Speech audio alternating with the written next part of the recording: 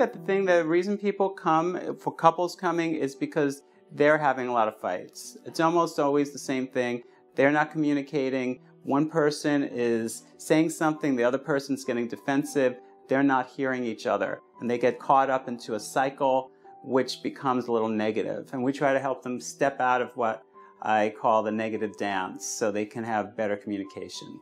And individually, people come for such a various reasons. Can relate to wanting to be in a relationship, can relate to like problems with finances, to low self-esteem. Those are the typical thing, anxiety, and they want to like get some relief, not only talk about it, but get some tools.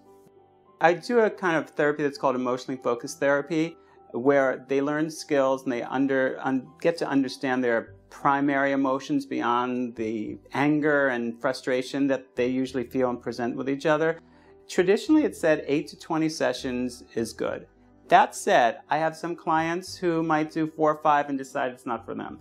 That said, I sometimes work with couples who have ongoing therapy who feel that the need, not the need, but the desire to have this kind of open dialogue at least once a week is great. And I see couples for a year or maybe 2. So it's really depending on your time and what you feel you're ready to work on and how you feel like it's progressing for you. I would say this is the same thing in individual. Though I have to say, if people are new and they sometimes think, oh my God, am I going to be in this forever?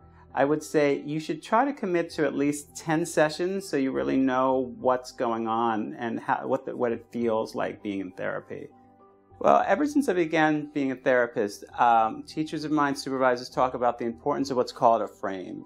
And this creates a safe place in where there's a certain structure that clients know that they're coming to therapy usually once a week, around the same time, and that they know in this room, in this relationship that we have, there is strict confidentiality.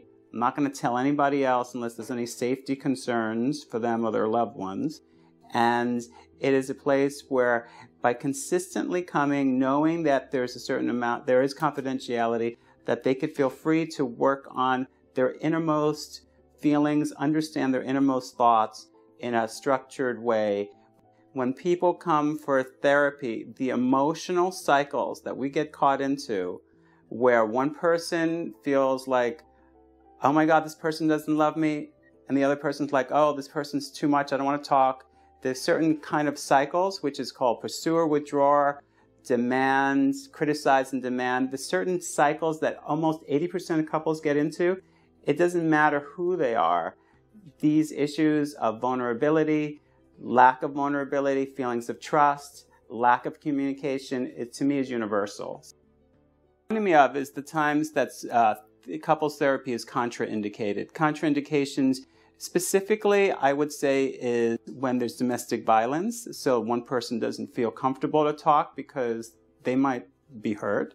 And second is if somebody else is having an affair. Not to say that that you shouldn't come, but it turns out a lot of times if you're coming to therapy and you're not being completely honest and there is somebody else involved, then there's going to be a third pink elephant in the room feeling that won't be the most beneficial.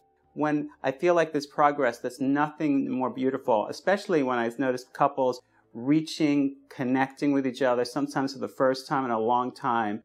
It's so rewarding. Zoe's really the actual therapist. She's the one who decided that she didn't want to go to school, so I ended up getting the degree. And so she does the bulk of the work.